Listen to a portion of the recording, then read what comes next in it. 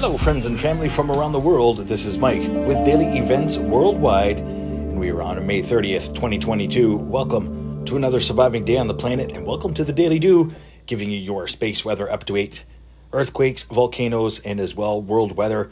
Starting out here, looking at our sun, Solar Dynamics Observatory imagery, 304 angstroms, not much activity. It's been actually pretty quiet the last 24 hours. And solar X-ray flux remains in B range.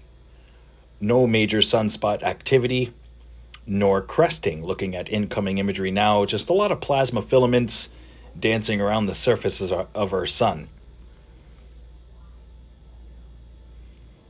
Quick look at the last 48 hours outgoing. There's that large plasma filament that was erecting from the surface. Showed an update from 2 days ago, as well a small CME there from C-class solar flare right there. And that is visible on the ISWA space prediction. Looking at multi-spectrum here, keeping an eye on that region. That's where that C flare was.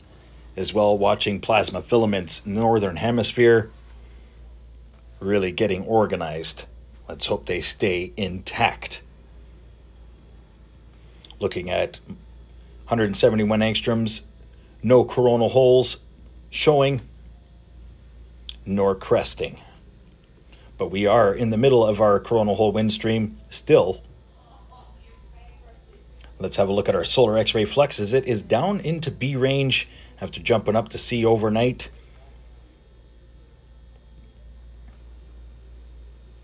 Geomagnetic activity is slightly elevated, KP3. Real-time solar wind, we're coming in at 560 kilometers per second. And it topped out about 615 kilometers per second today.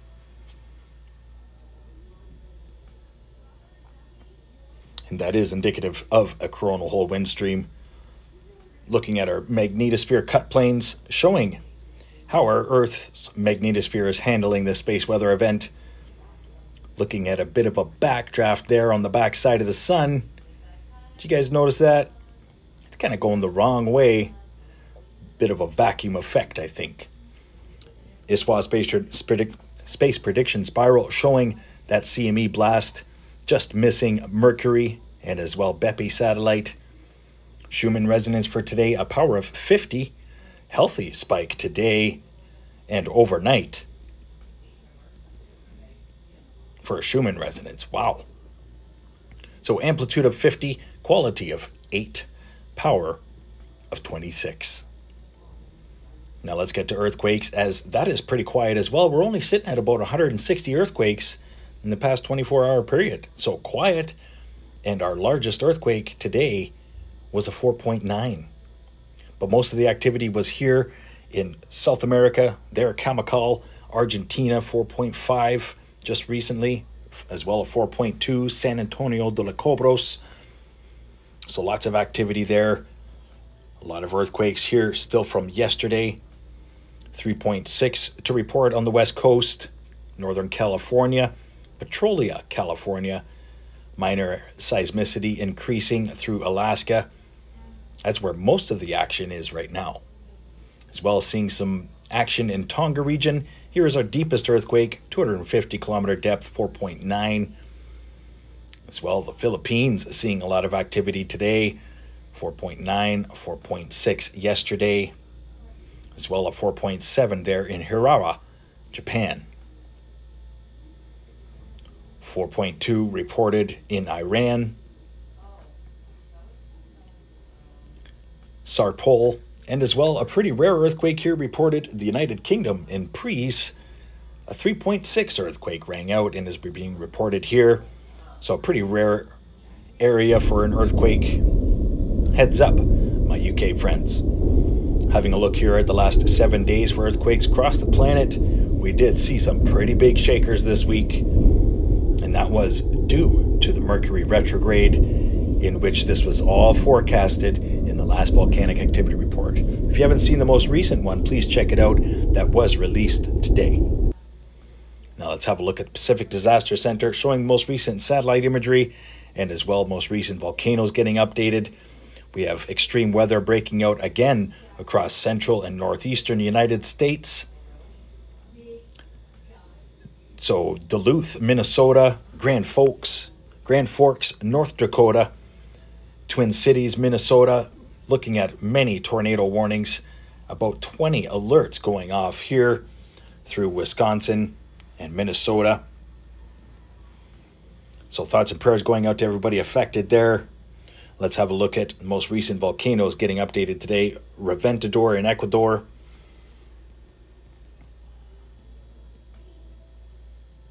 Look at all these tornado warnings. 103 active alerts. Wow. So heads up, everybody. Reventador in Ecuador.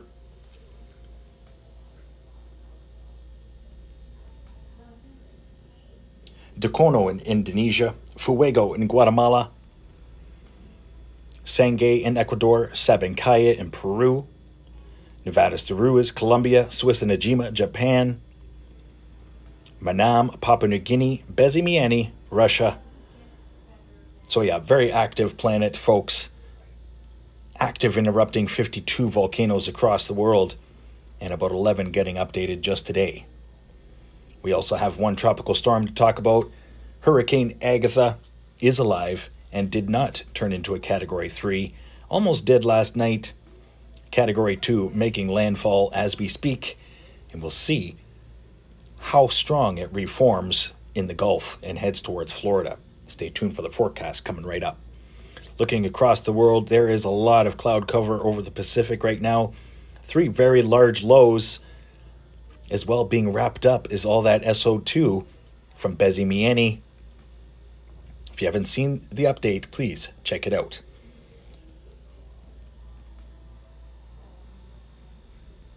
A lot of cloud cover moving into parts of northwestern Australia.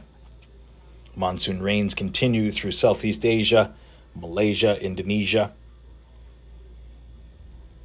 A couple pop-up thunderstorms through Africa in the last couple days, and big low off the coast of Spain. Let's have a look at the weather forecast brought to you by VentureSky and Daily Events Worldwide. Starting out here, home base, Ontario, Canada. And here is the low that is the culprit for all of these tornado warnings across the United States, and that's going to head northward into Manitoba. And then watching the long-range forecast here, this is going to turn into a blizzard after it hits the Hudson Bay and then heads back down into Manitoba. But watch for storms to develop here through Ontario and eastern United States. Tuesday through till Thursday. And then here's that big low I was talking about, bringing blizzard-like conditions to Manitoba and snow to Saskatchewan. By the way, it was snowing in Colorado yesterday. I want to thank a subscriber who got into the chat and let me know that. Here's the forecast for Hurricane Agatha. Looks like it penetrates Mexico Friday, Saturday. And then by Sunday, we'll be making landfall on Florida, heading up, racing up pretty much the east coast of the Atlantic.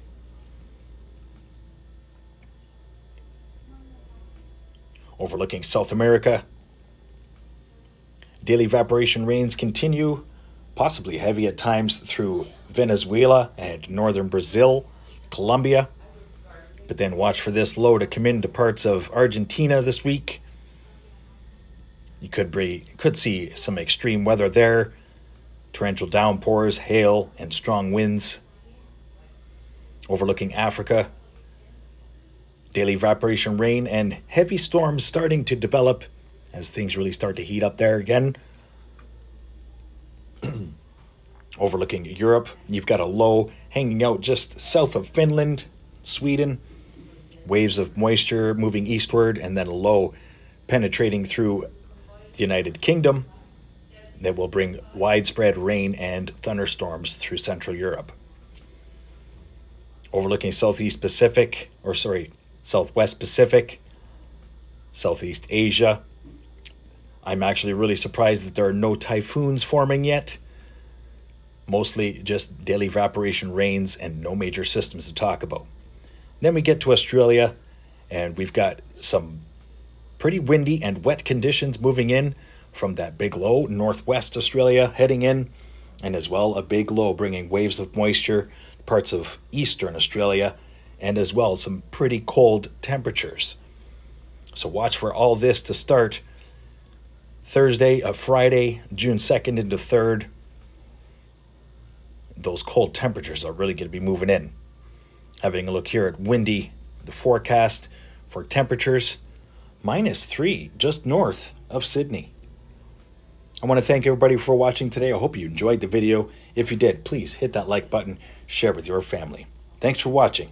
Stay aware and prepared, stay young and have fun, and get your daily dew. Bye-bye now.